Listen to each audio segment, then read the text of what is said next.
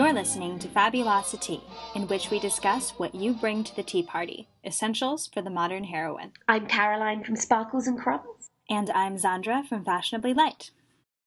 Hello, and welcome to this week's episode 21, in which we discuss perfect Princess Grace posture.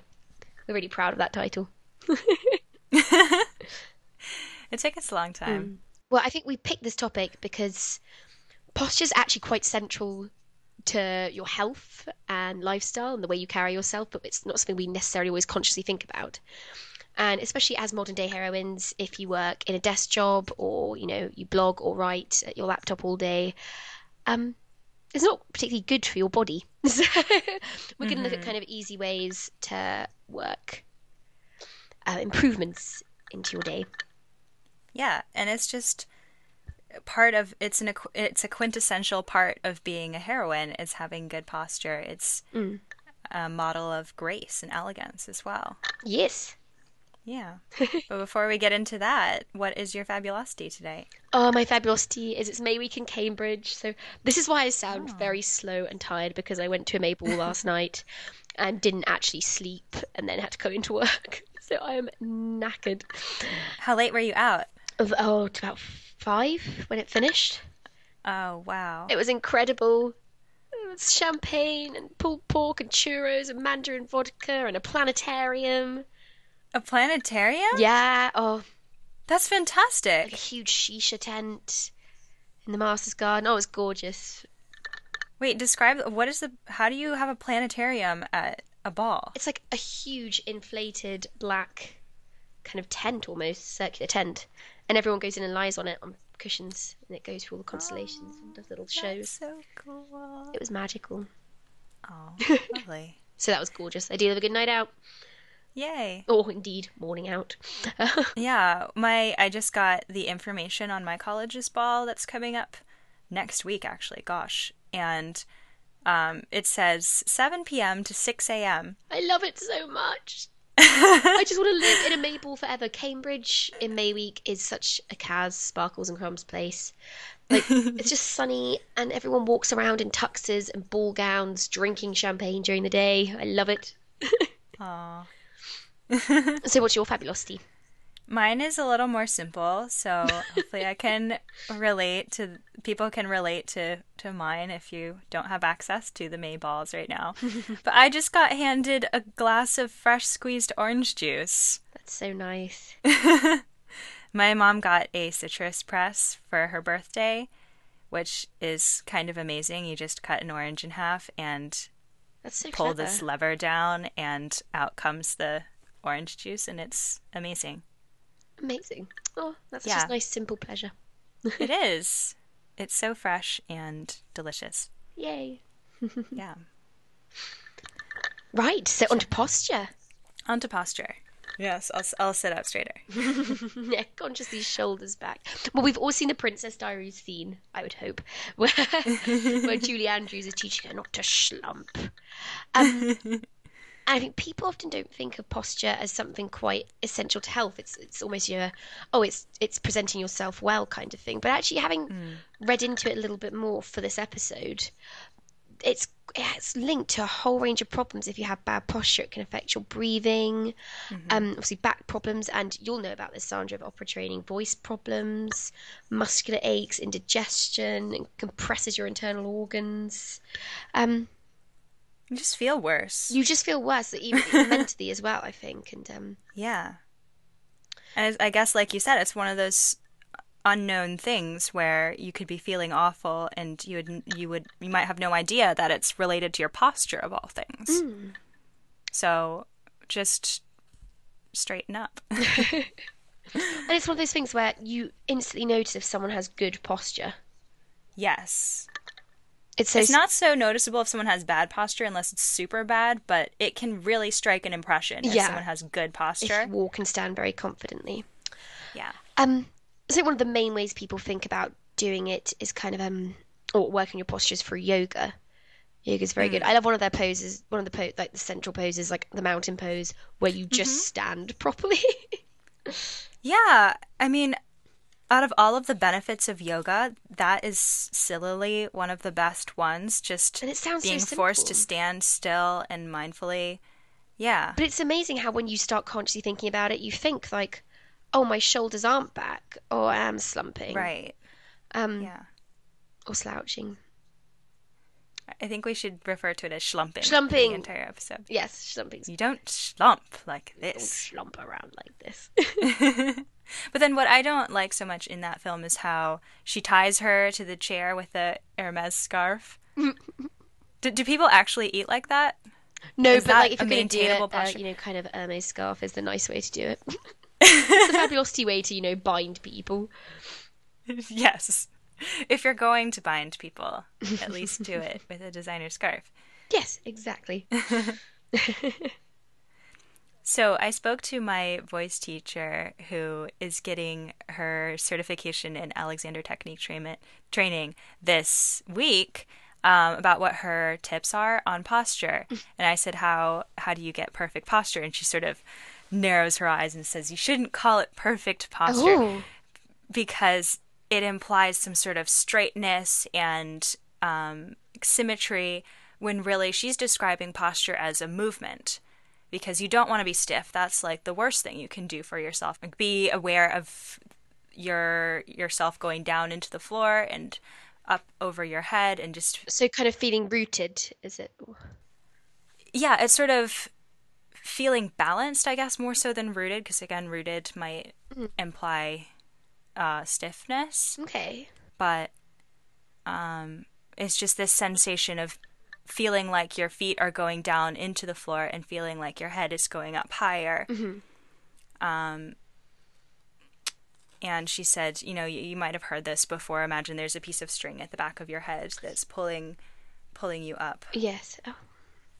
Yeah, and it's Mm. a lengthening and a widening. It's posture, which is, I thought, a really interesting way of looking at it. Yeah, it is quite. Yeah. Oh. And something really interesting as well that I didn't know is that your head weighs 10 to 12 pounds. Oh, Doesn't that sound like a lot?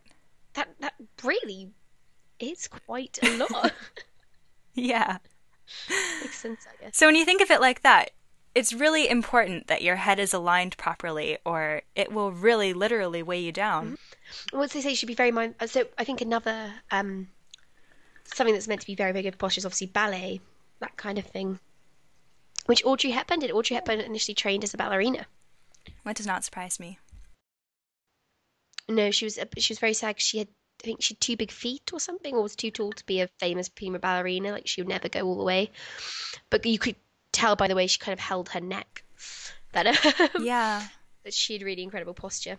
And Grace Kelly was another one, the namesake of the episode. Yay. But I think doing not sports so much, but activities like yoga and Pilates and ballet. Sorry, see, falling asleep. I'm sorry, guys. Another really interesting thing is that massage is incredibly good for posture, That doesn't surprise me. especially if you work at a desk. But like, it's incredible. So I go to an amazing masseuse in Cambridge who's this Chinese lady who just literally does it in kind of the basement of a nail salon, essentially. um, but especially sitting at a desk, kind of, because I don't have good posture. The seats we have at work are terrible. Yeah. And I can feel my shoulders like caving in and like all these knots of tension around the back of my neck and it will build up every couple of months. And I'll go get a massage, and you walk out and you just feel so much. Your shoulders feel light. Yeah. They're kind of floating back. You feel like you're floating. So I think that's actually I can't remember I read it, but someone saying like massage isn't a treat. It's actually a necessity if you work in Yeah. a desk job Hmm. because it's yanking your shoulders back again and so you don't slump. Yeah, that can be so tough sitting around for long periods of Mm. time. When I'm working at home, sometimes without even realizing it, I'm just sitting You at my get caught in desk. the internet or whatever, or watching a Right. show, and you just don't get up. And Yeah. I actually set a timer on my computer for 15 minutes. So to remind myself to get up and do something, even if I just stand up and walk to the other side of the room and pick up a glass of water and come back. I feel like that's better for my eyes, it's better for my whole body to get up and move. When I was editing the climbing journal, I was spending hours on InDesign just fiddling with things, and I had to get up and do yoga about every hour, and that That's a really was good so idea. rejuvenating. I mean, I imagine you can't really do that in an office with like people around, but Oh no, I'm quite like I have like I'm basically on my own in the office a lot of the time. We kind of have our own office yeah, and roll our own out your room. mat. Um, well, my colleague when I shared an office, my colleague and I used to do yoga at 3 o'clock every day. Brilliant. We'd find a video online and do like all these ridiculous poses in the office. But yeah, you might not be able to do that in some offices depending on where you work. But at the very least, I have like even just it's a little page of printed out exercises. It's just as simple as moving your neck around and stretching your arms behind your head and all those quite simple stretches. But just getting up and moving around, I think, does make a big difference. And also, it's as you say, it's that mindfulness. It's remembering to do it Right. Because it's quite and keeping it easy in the to front do of your mind. something. Yeah, Yeah. And it's not yeah, I even agree. necessarily what you do that makes a huge difference. Mm. But in terms of just maintaining good posture, and this is what Clara, my teacher, says as well, it's not just when you're singing, but if as a singer you want to have good posture, you should be practicing it all the time, whether you're sitting or standing or walking or whatever. It's just, it needs to be natural for you. I think what really helps me with that is exercising my core. And I have the best posture when I'm in Oxford because I bike a lot, Oh, and if I really? have the right posture while I'm biking, like sort of pull your core in and keep your back straight, because sometimes I have a tendency to hunch over when I'm biking. But Hmm. if I am straight, then I sort of maintain that posture and then will carry it into my walking life as well. Hmm. That's quite interesting. Yeah, no, I never thought about kind of engaging your core to do it, but I suppose it is, they do say that's what kind of strengthens your spine. And Yeah, I guess remembering so. to suck in your core. Have you seen these amazing pictures of people kind of, these all these ridiculous diet adverts that say like, you can transform your body from, and they do Yeah. ridiculous before and after photos. Uh-huh. There was a spate, I think, of a couple of male and female personal trainers who completely reenacted those within about half an hour of each other and looked incredibly different. One of the key things they did was just stand differently. Yeah. Like it's incredible. So in the first one, we'll put this in the show notes so you can kind of go to the link and see the pictures. But in the first one, they're slouching over, and in the second one, they look taller and slimmer. Their stomachs are flatter. Yeah. Like it's fascinating how big a change it makes. I did a post on this as well on how to look better in photos. And it's really just about standing up straight and moving your head, making your head straight. It Hmm. it makes a huge difference. Mm.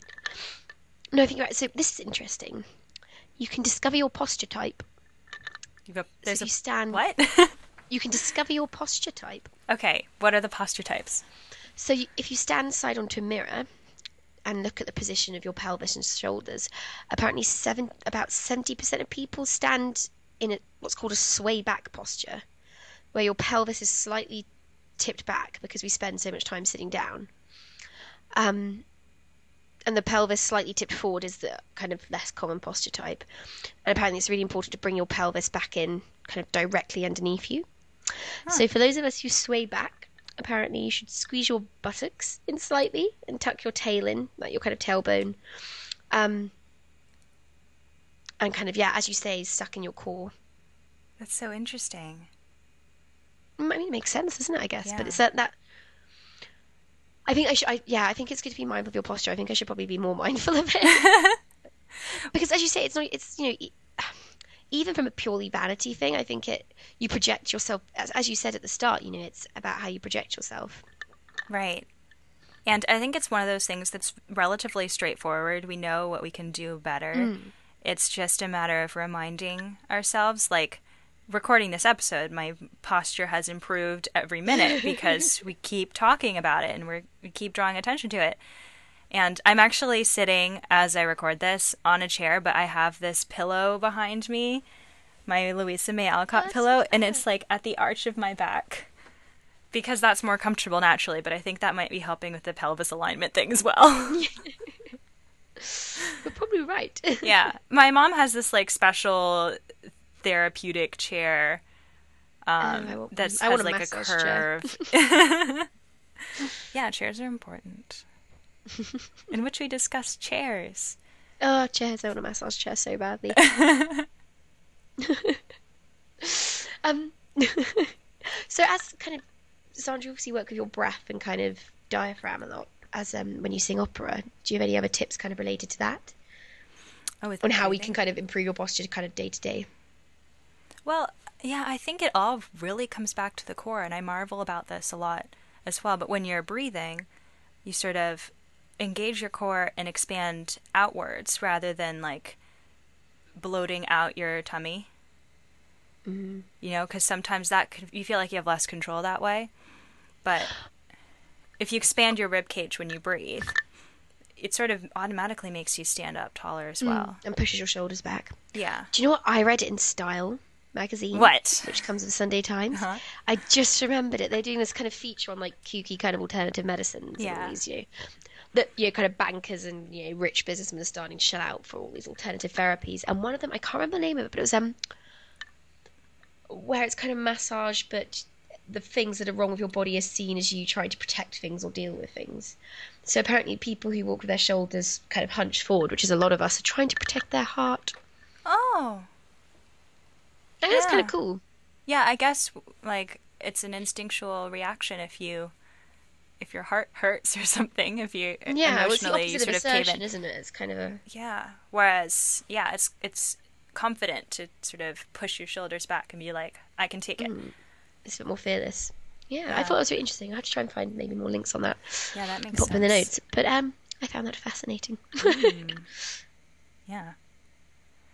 Oh, another thing about sitting at a desk on a computer all the time, I've read that it's best for your posture and your health to have the top of your computer screen align with your eye level. So that's why, like right now, I have my laptop propped up in a box, or I usually put it on top of the complete works of Shakespeare or something, so that it's more at eye level. I'm not hunching down over to look at the screen. Yeah. Yeah. In general, I need to remember to stop like jutting out my head like a turtle as well. Because when I'm trying to read something on the screen, I need to just zoom in on it, really, instead of like peering with my neck to get a closer look, because that's really So your bad. earlobes are meant to be above your shoulders, apparently. Yeah, that seems right. Oh, I so need a massage. I can feel it. Oh, my life is so hard. So is that how you bring this to the tea party? Get a massage. Get massages. It's medical. Yeah. Anything else on posture? Now, So, who are your posture heroines? I was about to ask you that because I feel like you might have people and I don't. No one comes to mind. I think kind of dancers, old Hollywood, obviously, because it's me. Old Hollywood dancers, so kind of Ginger Rogers and Anne Miller, Sid Charisse. If you look at, even when they're kind of they're not dancing in their roles, the way, and Jane Powell as well, just the way they move is, as you say, that they hold themselves very kind of erect and very in a very strong way. Yeah. It makes you look So taller as well. it does make you tall. So I definitely say if you want to see what good posture looks like, Audrey Hepburn's the obvious one, and Grace Yeah. Kelly and Katharine Hepburn as well. These people who held themselves very regally. Um, but yeah, I'd say Kate Middleton as well. But I'd say watching kind of I always recommend watching old Hollywood movies. But yeah, say something like On the Town or Easter Parade of Anne Miller. Yeah. She's incredible, and they're good movies anyway. Oh, and wearing heels helps. Does it? Yeah, I mean, do you find that? I think if you're wearing Because you're trying to keep your balance, you're suddenly so much more aware of how you're standing. well, it forces you to stand up straighter. If you're wearing like super tall heels, you have to balance yourself so that you're not Somehow. tilting forward, so you do stand up straighter. So even if you're not physically wearing high heels, just sort of remember that sensation. Yeah. Oh, that's quite a good idea. Yeah. Yeah, I feel like you're slightly teetering and trying to keep your balance. Right. Well, my voice teacher would not condone wearing towering heels because it's all about sort of feeling your Rootiness. connection with the ground. Yeah. But having a little bit of a heel helps because we're all mostly flat-footed anyway. Yeah. And yeah, just remembering what it's like to be tottering on heels. Tottering? Teetering? Both. Teetering. Teeter-tottering. Teeter-tottering on heels. Or rollerblades. Whichever. Yeah. Yeah. I can't think of anyone in particular that just screams posture to me. Maybe I'll think of someone later. But it really strikes an impression when I'm walking down the street with a crowd of people around. It's just ordinary And one people. Yeah. woman has, yeah, just ordinary people. One woman isn't dressed particularly strikingly or anything. It's just how she carries herself. You instantly notice And them. it's like, oh, she's important. Mm. Mm-hmm. And that's something you can correct for free. Yeah. So I guess, well, any other business, as always, we love to hear your feedback. Yes. So if anyone has any particular exercises they think are great for posture, any tricks that work for them, if you work in an office, or if you do kind of, is your problem the complete opposite? Do you do kind of manual labor and have loads of aches and pains from that? What would you recommend? Yeah. And any other posture heroines that you admire? Oh, yes. Anyone we should watch. And as always, the best way to get in touch with us is on Twitter at FabulosiTEA, that's TEA, or just in the comments on the website. Yeah. And we have a correspondent this Yay. week from Danielle on our Broadway episode. She was asking for our advice on dressing for a matinee performance. Ooh, that's such a good question. So she's going to see the Phantom of the Opera in Boston. Yay. Mm. And she's going with her mom and wants to know how dressed up people get for a matinee versus an evening performance. Did you have any thoughts on that? Well, I always like kind of slightly overdressing anyway. I'd always be rather more dressed up than dressed down. I'd say, depending on your style, I'd go for, like a really lovely nipped in at the waist sundress, little mid heels, nothing too dressy. Or just go all out, just go for opera gloves and like Dita Von Teese style wedding dress. Or, I think dressing up for it because it is an occasion is nice, but not perhaps as overboard as you would for evening. I would say. How about you? Yeah, I think also it is the Phantom of the Opera, so you can sort of dress based on the show as well. Like, I wouldn't go wearing a ball gown to go see Rent, for instance. Oh, that's true. I love the idea of kind of channeling the show a little bit. I always do that. Yeah, like I went to go see the artist dressed in black and white. That's so Yes, cool. I dress up for the cinema as well. I'm going to start doing that. That's such a good idea. I did wear purple and black to go see Maleficent the other day. Perfect. So you're already doing it. But yeah, I'm always a fan of dressing up when there's an occasion to dress up, or dressing up to show that you are being respectful to the performers and to the theater. So if you want to dress up, by all means, don't Hold back just feel 'cause it's daytime. Yeah. right. And the advice I gave her on the website was, if you feel overdressed when you get there, just pretend like you're going somewhere fancier afterwards. Yes, like the Simon Doonan Yes. favorite. Like, always dress like you're going somewhere slightly better afterwards. Uh-huh. Yeah. So I think that pretty much covers it. Just dress how you would like to dress. Dress nicely, but don't feel like you have to go over the top. And dress to the theme of the show, because that's fun. Yay. The only other thing to mention, I guess, in our any other business section of the episode, is that you may have noticed Fabulosity is moving to a fortnightly rather than weekly podcast. Just because we're such social butterflies and so separated by oceans, it gets difficult to try and find time to record and do it all. Yes. With all our various projects going on, and we want to keep doing it as well as we can. So the next episode will be in 2 weeks rather than 1 week time, but it will be the same day of the week and time. Friday, British tea time, as always. Yes. Do you know that we don't really use the word fortnightly very much in the US? Oh, really? Sorry. Yeah, I didn't know. No. I think it's so Fabulosity. I'm just explaining it in case people don't understand. I didn't know what it meant until it was in Harry Potter, and I had to look it up. But it sounds very That's so weird. formal. Is it not a phrase? I think Why? it is, but it's, I think, a little antiquated. So a lot of people don't know it. What would you say instead of fortnight? Every other week, which is way less romantic. I wonder where the word fortnight comes from. There you go. I Yeah. didn't even think of that. Oh. So yes, so that means next week's episode will be Yes. out on Friday, the 4th of July. And do you want to announce it? Or shall I? It. Oh, I really like this title. You do it. Okay. We're proud of this one. Yeah. Episode 22 is Chivalry for the Modern Mr. Woo, Knightley. Mr. Knightley. So we look forward to seeing you Yeah. then, and don't forget to stay in touch in the meantime. Yes. Thank you for listening. Ciao. Bye.